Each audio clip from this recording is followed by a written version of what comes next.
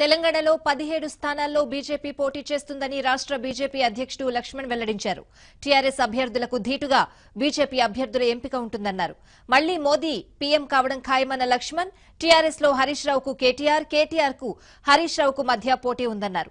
TRS 16 స్థానాల్లో గెలిచినా సాధించేదేమీ లేదన్నారు. లోక్సభ ఎన్నికలు అభ్యర్థులపై చర్చించేందుకు ఢిల్లీకి వెళ్లిన బీజేపీ నేతలు పార్టీ జాతీయ అధ్యక్షుడు అమిత్ షాతో భేటీ అయ్యారు. నరేంద్ర మోడీ తీసుకున్న నిర్ణయాలు ఏవైతున్నాయో డిమానిటైజేషన్, జీఎస్టీ, తర్వాత సర్జికల్ స్ట్రైక్స్, తర్వాత మొన్న ఓటాన్ అకౌంట్ బడ్జెట్, మధ్యతరగతి తరగతులకు ఇచ్చిన ఊరట, దానితో ఈబీసీ 10% రిజర్వేషన్లు, ఆ రకంగా మరి ఈరోజు రైతులకు ఇచ్చినటువంటి ఏదైతే పెట్టుబడి వ్యయం సాయం ఉందో ఇవన్నీ కూడా ప్రభావితం చేస్తున్నాయి. మధ్యతరగతి వాళ్ళు, రైతులు, అదే రకంగా అసంఘటిత కార్మికులు కూడా, బీడీ కార్మికులు, చేనేత కార్మికులు కూడా ఈరోజు మోదీ గారికి బాధ్యతగా నిలబడుతున్నారు. ఖచ్చితంగా భారతీయ జనతా పార్టీ ఎన్డీఏ స్వతహాగానే ప్రభుత్వం ఏర్పాటు చేస్తుంది. ఇటీవల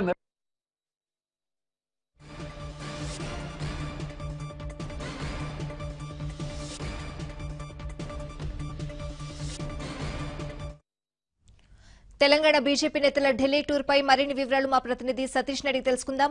సతీష్, అమిత్ షాతో భేటీలో తెలంగాణ బీజేపీ నేతలు ఏ అంశాలపై చర్చించారు? పూర్తి డీటెయిల్స్ ఏంటి?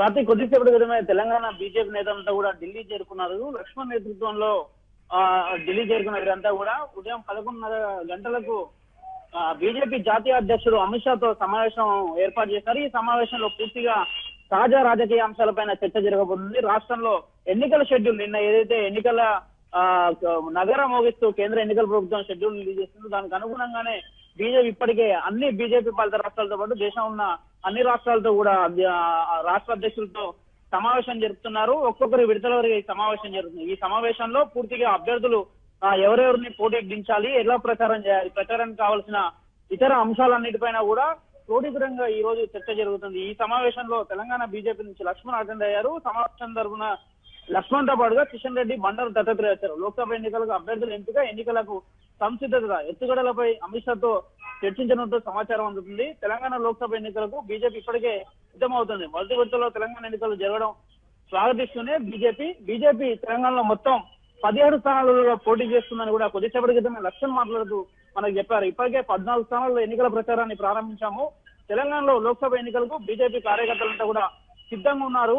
ఈ దేశం కోసం జరుగుతున్న ఎన్నికలు, బీజేపీ ప్రధాని అభ్యర్థిగా మోడీ ఉండి రాష్ట్రం కోసం సీఎం పదవి కోసం జరుగుతున్న ఎన్నికలు కాదు.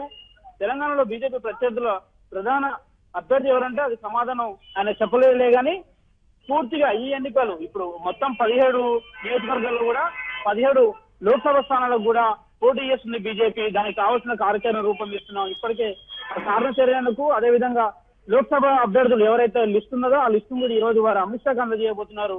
ఈ 2-3 రోజుల్లో కూడా వాళ్ళు లిస్టు ప్రకటించే అవకాశం కూడా ఉంది.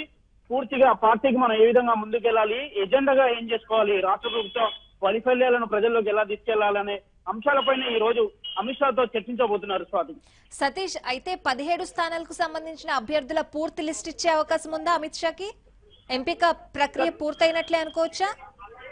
ఖచ్చితంగా స్వాతి, ఎందుకంటే ఎలక్షన్ ఇప్పుడు నోటిఫికేషన్ కి 11వ తేదీన నోటిఫికేషన్ ఉండబోతుంది కాబట్టి ఏప్రిల్ 11న అదే రోజు అంతకన్నా ముందే అభ్యర్థులను ప్రకటిస్తే ప్రజల్లో స్పష్టత ఉంటుంది. ఏ విధంగా ముందుకెళ్లిన అంశాలపైన కూడా అమిత్ షాతో చర్చించబోతున్నారు. ఎందుకంటే ఇప్పటికే డిలే చేస్తే చాలా ప్రమాదం ఉంటుంది కాబట్టి 17 స్థానాలకు కూడా ఒకే విడతగా అభ్యర్థులను ప్రకటిస్తే వాళ్ళు కార్యాచరణ రూపొందించుకుని ప్రజల్లోకి వెళ్లి కేంద్ర ప్రభుత్వం చేస్తున్న తీరును, కేంద్ర ప్రభుత్వం ఏ విధంగా రాష్ట్రానికి సహాయం చేస్తున్న అంశాలను కూడా వివరించే ఆస్కారం ఎక్కువ ఉంటుంది కాబట్టి ఖచ్చితంగా 17 మంది అభ్యర్థులను కూడా ప్రకటించే అవకాశమే ఎక్కువగా ఉంది. ఇప్పటికే పలు నియోజకవర్గాలలో పార్టీకి సంబంధించిన కీలక నేతలు ఉన్నారు కాబట్టి వాళ్ళందరినీ మరోసారి రంగంలోకి దించి ఇతర చోట్ల ఎక్కడైతే నాయకత్వం లోపం ఉంటుందో అక్కడ కొత్త నాయకుడిని తెర మీదకి తీసుకొచ్చి వారందరితో కూడా పోటీ చేసే అవకాశం ఎక్కువ ఉంది కాబట్టి అమిత్ షా ఈ రోజు కూడా నేతలందరూ కూడా ఒకటే వివరించబోతున్నారు.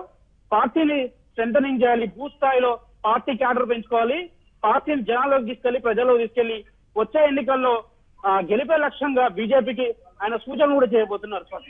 Thank you Satish.